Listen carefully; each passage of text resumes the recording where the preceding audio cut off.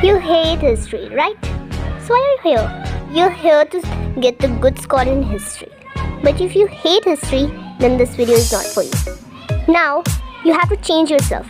And now, you have to love history. Okay, I'm joking. So, here I'm gonna tell you some tips so that you can score a good marks in history. Let's get started. Some of you don't understand NCERT book of history. So why are you reading it again? Just do the question answer from question bank. Some of you waste the time by making non-qualitative notes. You should make PYQ notes. Like you should search PYQs on Google and then make the notes from there. Write the important dates so that you can revise few minutes before the exam.